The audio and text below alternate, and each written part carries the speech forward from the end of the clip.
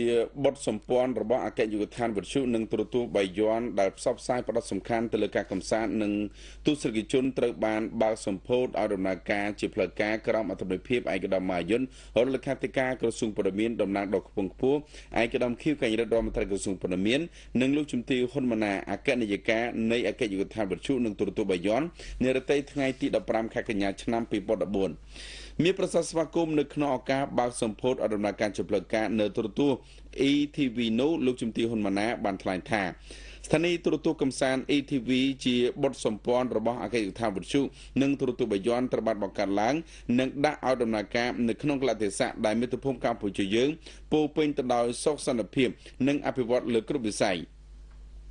ប្រជាពលរដ្ឋរស់នៅប្រកបដោយសេចក្តីសុខសុភមង្គលមានជីវភាពសមត្ថសប្បាយនិងស៊ីវិល័យក្រោមការណែនាំដ៏ឆ្លៀសវៃរបស់រដ្ឋាភិបាលដែលមានសម្ដេចអគ្គមហាសេនាបតីតេជោហ៊ុនសែនជាប្រមុខដឹកនាំ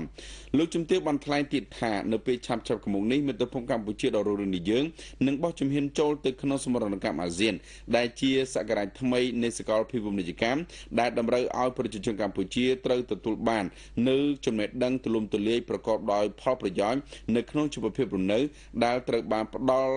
ឲ្យដោយប្រព័ន្ធផ្សព្វផ្សាយគ្រប់កម្រិតនិងជាពិសេសដោយប្រព័ន្ធសោតួលោកជំទាវបានបញ្ជាក់ថាក្រោមបទវចនា ETV កំសាន្តរីករាយទូរទស្សន៍ដែលធ្វើការផ្សាយតាមប្រព័ន្ធ Full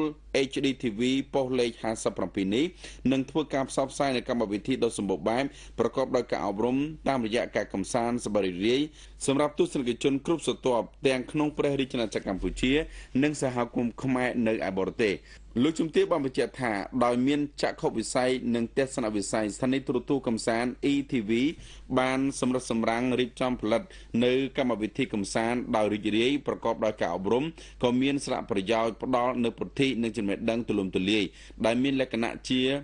វប្បធម៌ប្រពៃណីទំនៀមទម្លាប់នៃប្រជាជាតិខ្មែរយើងជាលក្ខណៈអន្តរជាតិនិងជាលក្ខណៈសកលឯកឧត្តមនាយកបានថ្លែងកោតសរសើរដល់អគ្គនាយកដ្ឋានវិទ្យុនិងទូរទស្សន៍បាយ័នដែលបានខិតខំបង្កើតជាស្ថានីយ៍ទូរទស្សន៍កំសាន្ត ETV ដែលជាទូរទស្សន៍ថ្មីមួយទៀតដើម្បីបម្រើការកំសាន្តដល់ទស្សនិកជនក្នុងនៃអប់រំផ្ដល់ចំណេះដឹងដល់យុវវ័យនិងក្មេងៗជំនាន់ក្រោយដើម្បីចូលរួមអភិវឌ្ឍប្រទេសជាតិយើងឲ្យបានសម្បូររុងរឿងតទៅមុខឯកឧត្តមបានថ្លែងទៀតថាក្រោយពីកម្ពុជាត្រូវបានរំដោះឲ្យរួចផុតពីរបបផ្ដាច់ប្រសាសន៍នាឆ្នាំ1979មកគឺយើងមានតែស្ថានីយ៍ទូរទស្សន៍ជាតិមួយតែប៉ុណ្ណោះហើយវិសាលភាពនៃការផ្សាយក៏មិនបានទូលំទូលាយដូចបច្ចុប្បន្ននេះដែរក្រោយពីរដ្ឋាភិបាលបានបើកទូលាយលើប្រព័ន្ធផ្សព្វផ្សាយចាប់ពីឆ្នាំ1993រហូតដល់ឆ្នាំ2003យើងមានស្ថានីយ៍ទូរទស្សន៍ចំនួន4និងទូរទស្សន៍ខ្សែកាបចំនួន2ហើយ10ឆ្នាំក្រោយមកទៀតគឺនៅឆ្នាំ2013យើងមានស្ថានីយ៍ទូរទស្សន៍រហូតដល់ចំនួន15ទូរទស្សន៍ខ្សែកាបចំនួន2ដដែលនិងមានទូរទស្សន៍ផ្សាយតាមប្រព័ន្ធអ៊ីនធឺណិតចំនួន6ផងដែរឯកឧត្តមនាយកក៏បានកោតសរសើរដល់លោកជំទាវអគ្គនាយិកាវិទ្យុនិងទូរទស្សន៍បាយ័នដែលបានខិតខំពង្រីកនូវវិសាលភាពផ្សព្វផ្សាយតាមរយៈទូរទស្សន៍ទាំង3កាណាលរួមមានទូរទស្សន៍បាយ័នទូរទស្សន៍បាយ័នព័ត៌មាននិងទូរទស្សន៍កំសាន្ត ETV ដែលសុទ្ធតែបំពាក់ទៅដោយសម្ភារៈបរិក្ខារទំនើបអាចបម្រើការងារផលិតកម្មវិធីផ្សេងៗបានយ៉ាងល្អសម្រាប់ផ្សព្វផ្សាយជូនទស្សនិកជននៅព័ត៌មានផ្សេងៗការកំសាន្តការអប់រំនិងស្វែងយល់នៅចំណេះដឹងផ្សេងៗទៀតឯកឧត្តមក៏បានកោតសរសើរចំពោះអគ្គនាយកដ្ឋានវិទ្យុនៅទូរទស្សន៍បាយ័នផងដែរដែលសម្បូរទៅដោយធនធានមនុស្សដែលធ្វើឲ្យកម្មវិធីនីមួយៗរបស់ទូរទស្សន៍ទាំង3កាណាលដំណើរការទៅបានដោយជោគជ័យនៅក្នុងការបើកសម្ពោធឲ្យដំណើរការទូរទស្សន៍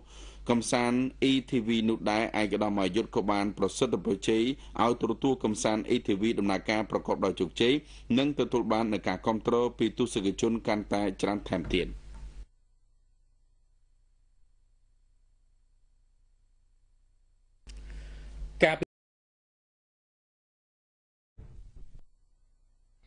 សាលារាជធានីភ្នំពេញនឹងធ្វើការបើកឲ្យដំណើរការជាបណ្ដោះអាសន្នស្ពានជ្រោយចង្វាក់ថ្មីដែលមានទីតាំងនៅក្បែរស្ពានជ្រោយចង្វាក់ចាស់នៃរាជធានីភ្នំពេញដើម្បីសម្រួលការកកស្ទះចរាចរណ៍ដែលតែងតែកើតមាននៅស្ពានមិត្តភាពកម្ពុជាជប៉ុនជ្រោយចង្វាក់ក្នុងឱកាសពិធីបុណ្យជំបិណ្ឌក្រសួងសាធារណការនិងដឹកជញ្ជូននិងសាលារាជធានីភ្នំពេញ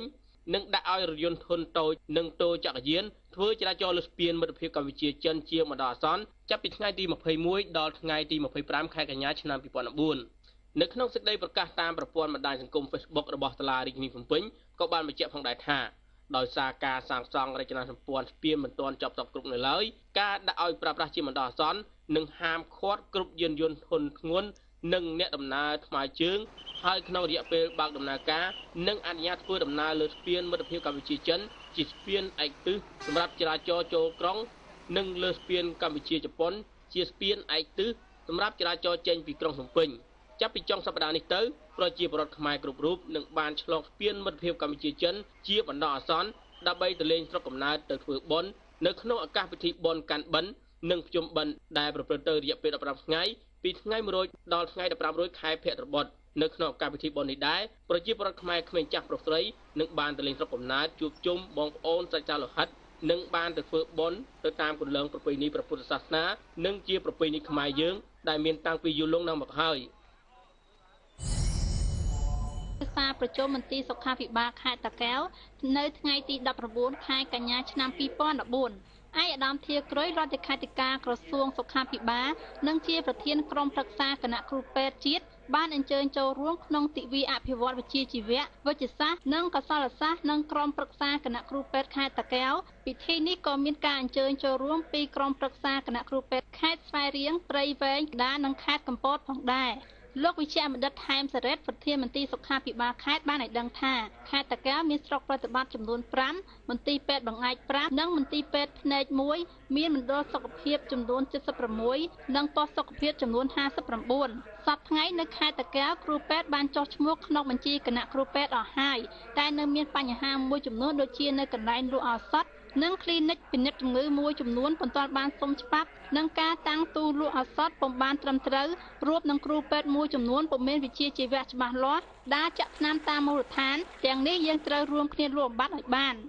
ឯកឧត្តមសាស្ត្រាចារ្យធាក្រួយមានប្រសាសន៍ចាត់ទុកថាទិវាអភិវឌ្ឍវិជ្ជាជីវៈវិទ្យាសាស្ត្រគណៈគ្រូពេទ្យខេត្តតាកែវថ្ងៃនេះគឺជាឱសថដ៏ល្អមួយសម្រាប់ស្វែងយល់និងចែករំលែកបទពិសោធន៍ពីគ្នាទៅវិញទៅមកលើវិជ្ជាជីវៈនិងក្រមសីលធម៌របស់គ្រូពេទ្យឯកឧត្តមក៏បានថ្លែងនៅការកោតសរសើរចំពោះមន្ត្រីបុគ្គលិកនៃមន្ទីរពេទ្យខេត្តតាកែវដែលបានបំពេញតួនាទីតាមជំនាញបានល្អ